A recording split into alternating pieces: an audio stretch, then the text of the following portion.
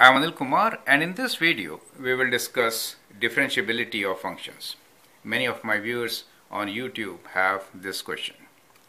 Now when we talk about differentiability of functions, we are actually looking for some points where the function is not differentiable in its domain. Normally the functions are differentiable in most part of the domain. So first let us look into the domain itself. So there are polynomials. So any polynomial function will be differentiable all throughout, right? So there is no restriction. Polynomials are smooth graphs. So polynomials do not have any problems as far as differentiability is concerned. However, there are functions like square root function, right? So let us say square root function. Now here we have a very restricted domain. Since the domain is restricted, we will find that the function is not differentiable on the edge of the domain. So square root x, what is the domain for this function? The domain for this function is x should be greater than equal to 0. And what we find is that f dash x does not exist, let me write does not exist, at x equals to 0. So that is the corner at which it is not existing, right? If I graph this function, then how is it going to look like? So let me draw a graph here to show you the graph also, right? So we'll just combine all the things together so that we understand and we have a complete picture of what we're talking about. So square root x is kind of like this. So you see this corner, the starting point. The limit does not exist from the left side, and that is one reason why it is not differentiable. So when I say limit, then what am I trying to say? I'm trying to come to the basic definition of differentiability, and that is that f dash x is equals to limit h approaches 0 for f of a plus h minus f of a over h. Now I've kind of modified, instead of x I'm writing a here, I'm writing x equals to a here, right? So I should have written f dash a. Since we're trying to figure out at which point it is not differentiable.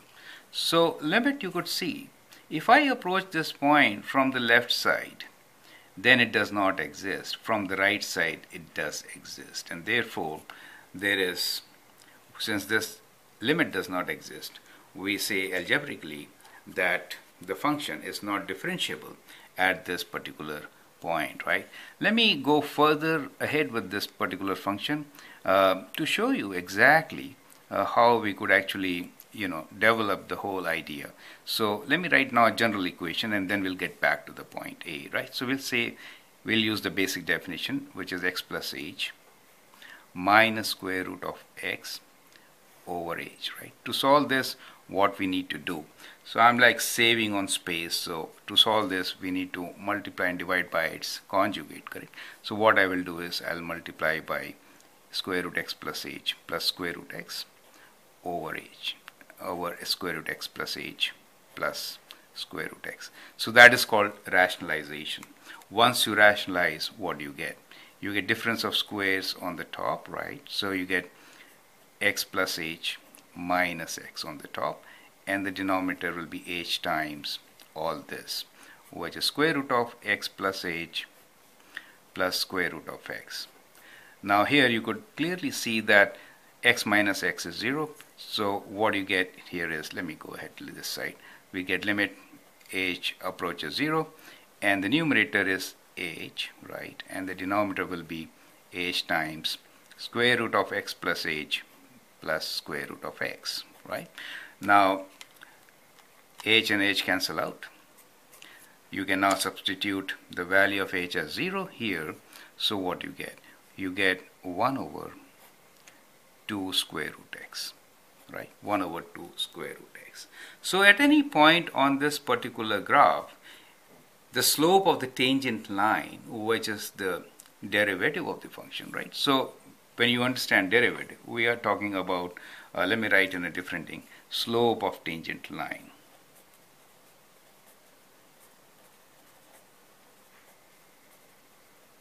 So slope of tangent line is defined by this expression. Do you see that? Now what happens when x is 0? So at 0, you can clearly see here what happens is f dash at 0 is equal to what? 1 over 2 times 0, which does not exist. Do you see that? So we could see from here that it does not exist, and therefore algebraically also we can prove that square root x is not differentiable at origin, right? So this is a point where it is not differentiable, correct? Similarly, you could take a function which is, let us take now a function 1 over x, let me take 1 over x minus 1. Now here, what do we know?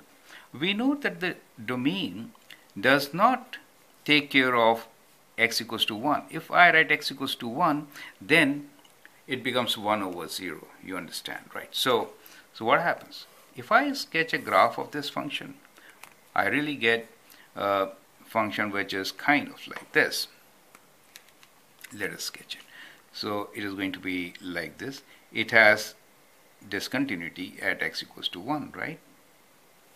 So there is a discontinuity at x equals to 1. Now since 1 is not in the domain, how can you draw a tangent there, right? So you cannot draw a tangent at x equals to 1, and therefore this function is not differentiable, right? So we do have examples where algebraically we have shown that at 1 over x minus 1, the formula which you get is 1 over x minus 1 whole square, right? So if you go ahead and do all these calculations, let me write in a different thing, then you will say f dash of 1 over x minus 1, I'm not sure, I should not, okay, is actually equals to 1 over x minus 1 whole square, right? So you'll find that this is not differentiable at x equals to 1, correct? So you could do the same calculations and algebraically you'll get the result, correct? Similarly, we have also discussed many times one very important function, and that is absolute x, right? So absolute x. Now absolute x is a function which has a corner, right? So which has a corner. If you sketch this function, you get like this, correct?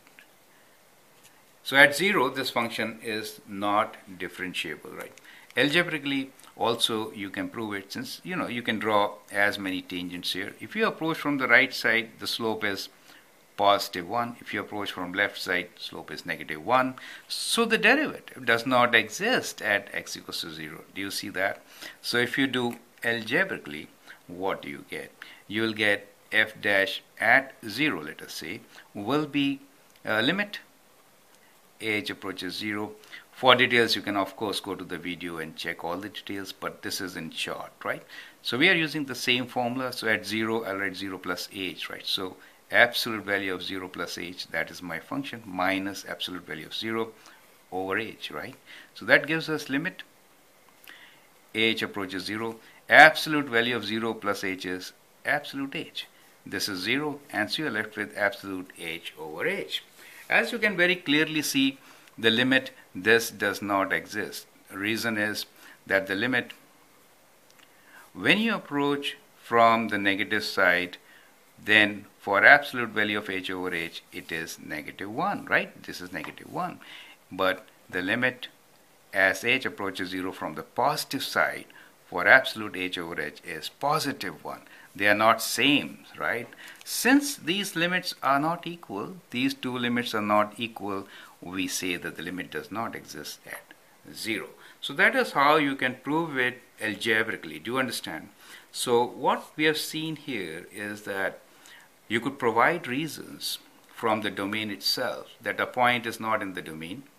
Well, that could be one. From the graph. Now in graph we will take few more examples. I'm running out of space, so we'll take them separately also. So examples will be, let me consider two different functions here in limited space. One is cube root. Now when I do cube root of a function, then the graph is kind of like this. Cube root is kind of like this. I'm purposely drawing here. What you do here is, if you plot a tangent here, this tangent is vertical. So vertical tangent does not have a defined slope, right? So the reason is vertical tangent. So if there is a vertical tangent, then function is not differentiable. So that is another very big reason for functions not being differentiable, right? So that is a vertical tangent case. Here the point is in the domain, right?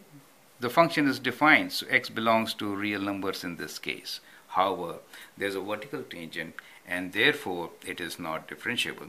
Similarly, we could have another example of a curve, right, which is like this function, correct?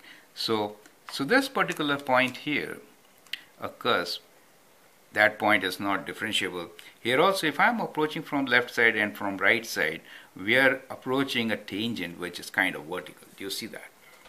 So these are the reasons why a function may not be differentiable at a particular point, right? You will see, however, for all these functions, they are all differentiable in most of their domain. So one which we have considered is absolute.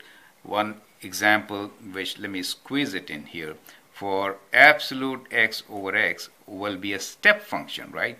Now graph of this particular function will be kind of, if it is positive, this side and this side, correct? So I've just squeezed in this graph here just to give you more examples, correct? And of course the values are, as you know, 1 and minus 1. So step discontinuity, right? So it is a discontinuity of the kind of jump discontinuity. So we could say, see, the other reasons which contribute to differentiability or non-differentiability will be discontinuities of the type step discontinuity, right? So step discontinuity and infinite discontinuity. So they also contribute to non-differentiability at a particular point, right? So depending on the type of function you have, you can provide one of these reasons to answer it, right? So I hope with this video we have combined all the thoughts which are floating here and there in the form of hundreds of videos at one place, and I hope that helps. I'm Anil Kumar. You can subscribe to my videos and learn a lot. Thank you and all the best.